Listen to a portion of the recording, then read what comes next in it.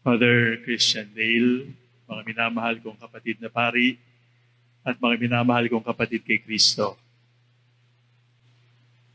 Mababasa po natin sa mga bulaklak, mababasa natin sa hangin, yung mga salitang pagpapasalamat. Yun lang ang dahilan kung bakit tayo naririto. Pagpapasalamat. Hindi ito pagtitipon ng pagsisisi, kundi pagpapasalamat. Paliwanag yung dahilan. Subalit, kailangan natin ipaliwanag ano ba yung ipinagpapasalamat. Ang pagkapari ni Father Dale ay hindi parang isang graduation ng pagtatapos na binibigyan ng medalya at binibigyan ng diploma. Ang ordinasyon at ang pagpapari ay hindi graduation. Sa katunayan, wala siyang tinanggap na diplomang may tatak noong Lunes sapagkat hindi kayang ititik sa papel yung kanyang tinanggap. Kaya yung titik ng kanyang ordinasyon ay itinatak sa kanyang kaluluwa, hindi sa papel. Hindi ito graduation. Hindi ito pagtatapos. At walang nagparing summa cum laude. Ang pagpapari ay hindi rin championship sapagkat ang ordinasyon ay hindi finish line. At bagamat gwapo si Father Dale, ay hindi siya nanalo sa Miss Universe sapagkat ang pagpapari ay hindi contest. Ang pagpapari ay hindi championship. Yung mga champion, umaakyat sa hagdan, itinataas ang kamay, hinahalikan, kinakagat ang kanilang medalya. Subalit si Father Dale noong Lunes, walang kinagat na medalya, walang inilagay sa kanya sapagkat pinadapa siya sa sahig, pinahalik sa alikabok, upang ipaalala sa kanya kung anong nangyayari sa kanya noong mga sandaling yon. Hindi tayo nagpapasalamat dahil siya'y nakapagtapos. Hindi tayo nagpapasalamat dahil siya'y nanalo. Hindi tayo nagpapasalamat dahil mahaba ang kanyang pag-aaral. Hindi po yun. Tayo ay nagpapasalamat sapagkat siya ay pinagkatiwalaan ng Diyos. Katiwala ng Diyos. At kaya matindi yung ating pagpapasalamat ay sapagkat yung pinagkatiwalaan ng Diyos ay hindi dapat pagkatiwalaan. Pag tinignan niyo si Father Dale sa mata ng ating pagkatao, sasabihin niyo parang tatay niyang si Dale, bagay magpari. Paring-pari. Yung iba sa amin, kasama ako, parang hindi bagay magpare. Pero sa Father Dale, pag nakita mo, para walang ibang pupuntahan, magpapari dapat yan. Pero hindi yun eh. Si Father Dale ay hindi karapat-dapat pagkatiwalaan. Kaya higit na lang ang pagpapasalamat natin kasi kahit hindi siya katiwa-tiwala, ay pinagkatiwalaan. He is not trustworthy. He is not good enough to be a priest. And yet, God trusted him with the mysteries of God. And that is why we are grateful. Katiwala. Kahit hindi pwedeng pagkatiwalaan. Katiwala. Kahit sa kaloob-looban, hindi naman dapat maging pari. At walang sino man dito sa kaloob-looban ang karapat-dapat magpari. Ano ang ipinagkatiwala sa Kanya? Pinagkatiwala sa Kanya na maging alagad. Katulad ng minamahal na alagad sa Ebanghelyo, ang Kanyang tungkulin ay sumunod. Katulad ng minamahal na alagad sa Ebanghelyo, ang Kanyang tungkulin ay isandig ang Kanyang tenga sa dibdib ng Panginoon Pakinggan ang kanyang pintig at wala nang ibang pakikinggan pa. Subalit si Father Dale, nasa dibdib ng puso ni Jesus, ay hindi nakasubsob. Sapagkat kapag nakasubsob, hindi ka na makakahinga. Ang kanyang tenga nasa puso ni Jesus. Ang kanyang mata nakatingin sa atin, katulad ng minamahal na alagad. Sapagkat ang kanyang misyon ay maging alagad. Pinagkatiwala ang alagad. Pinagkatiwala ang sariling ina. Pinagkatiwala ang mabuting balita. Hindi siya dapat pagtiwalaan. Subalit, tandaan natin na kasama sa tungkulin ng pagiging alagad ay magpasunod din. Magpasunod sa pamamagitan ng mabuting halimbawa. At yung mabuting halimbawa, ang tiyak na nagpapasunod. Hindi utos, hindi lakas, hindi banta ng parusa, ang tunay na nagpapasunod.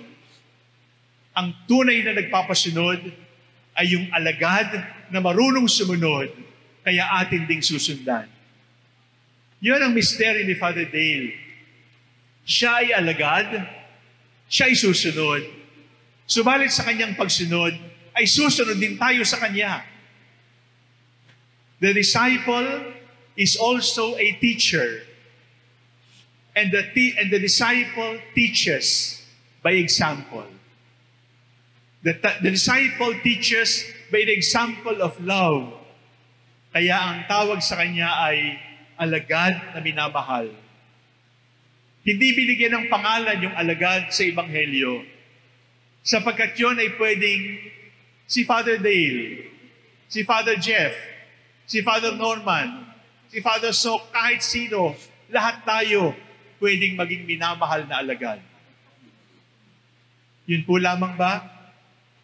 Hindi pa po. Sapagkat tungkulin din ni Father Dale ay hindi lamang isang maging alagad katulad ng minamahal na alagad, kundi maging tunay na pastol katulad ng nakapako sa krus. He is now called to be a shepherd. And what is the task of the shepherd? To feed. What is the task of the shepherd? To protect. What is the task of the shepherd? To be ready to die so that the sheep may be protected. Ang tunay na mabuting pastol, hindi kumakain ng kaldereta. Ang tunay na mabuting pastol, hindi nag-e-enjoy ng lamb chops. Ang tunay na mabuting pastol, hindi kumakain ng tupa. Ang tunay na mabuting pastol, handang ipakain ang sarili para ipagtanggol ang tupa. At doon, sa pagtatanggol sa tupa, maalala natin na ang mabuting pastol ay dapat na mabuting kordero. The good shepherd must also be a lamb. Sino ang pastol? Si Jesus. Sino ang kordero? Si Jesus. Sino ang pastol na pinagpapasalamat natin? Si Father Dale. At sino ang kordero na iniaalay natin sa Diyos? Si Father Dale din. At mga minamahal kong kamag-anak, pamilya ni Father Dale, humanda kayo. Ngayon, nagpapasalamat kayo. Pero humanda kayo sa pagkakataon na ang anak ninyo, ang kamag-anak ninyo, ang kaibigan ninyo, ang kapitbahay ninyo, ay magiging kordero na iaalay para sa kapatawaran ng kasalanan ng mundo. The good shepherd is also the lamb. And the good disciple teaches by following. Yun na lang po ba? Meron pa. Ang pangatlo sa Ebanghelyo ay ang mahal na Birhen, ina ni Jesus. Noon lamang linggo ng madaling araw, ang tawag natin sa kanya ay Dale. Bago ang dumating ang tanghalian, ay Father Dale na siya. Subalit, paano siya magiging father? The good father must also be a mother. Ang tatay ay lumilikha.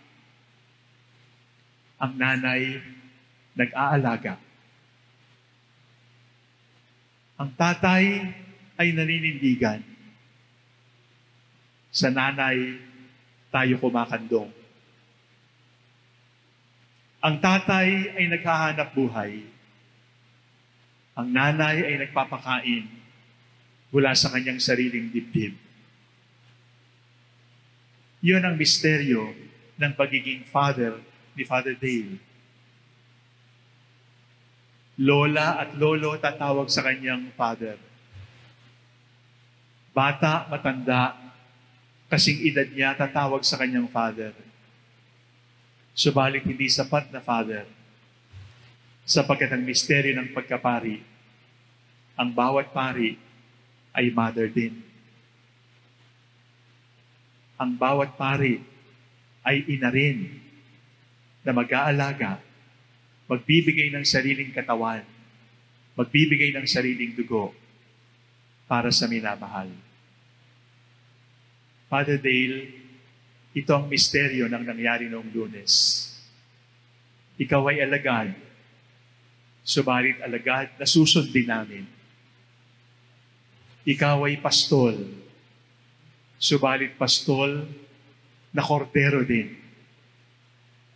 Ikaw ay father, subalit ikaw ay mother din namin. Naintindihan niyo ba yun? Huwag kayong tumango. Kasi alam kong hindi. Kasi kahit ako hindi ko rin maintindihan. Sapagkat ang misteryo ng pagkapari, maiintindihan lang natin sa langit. You will not be able to understand the mystery of the priesthood. The priesthood which is fatherhood and motherhood at the same time. Nakakita na ba kayong taong ganon? The mystery of the priesthood which is shepherd and lamb at the same time. Nakakita na ba kayo ng kawan na ganon? The mystery of the priesthood which is discipleship and lordship at the same time. Walang ganon sa ating mundo. Pero ganon si Father. At sa langit, maintindihan natin talaga kung sino talaga ang pari. Thank you, Father Dale. When we see you, we see the mystery of God walking by. The mystery of God's love. The mystery of God's life. But death is also a mystery. And Father Dale, may you live for the Lord. May you love the Lord. May you die for us and for the Lord. Take courage. Do not be afraid. Salamat sa iyo, alagad at guro. Salamat sa iyo, pastol at kordero. Salamat sa iyo, tatay na nanay. Salamat sa iyo, sapagkat ikay si Jesus para sa amin.